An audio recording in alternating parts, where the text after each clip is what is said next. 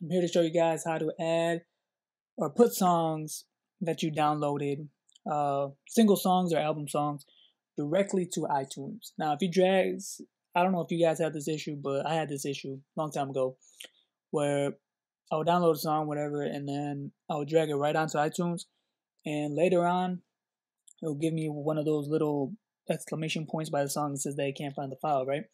So this is for those people that need help with this, I guess. Is gonna This video is gonna show you how to put songs onto iTunes, and you're not gonna have that problem, right? So we're gonna skip a few steps and say you downloaded your songs, right, or album or whatever, and you want to put the songs onto iTunes, and it works. So it works fine. So what you're gonna do is this works on Windows and Mac. Let's go to search and search iTunes Media.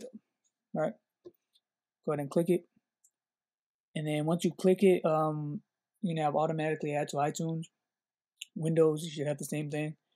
Go ahead and click that. Now you're gonna have this right here, and you're gonna take your song. For example, I'm gonna use this right here, this song right here, and you're just gonna drag it onto this folder automatically out to iTunes. Not the not added or anything, just this folder in general. And that's it. You should be good to go. Go open up iTunes and it should be there. So that's been it. Hope it helped. Peace.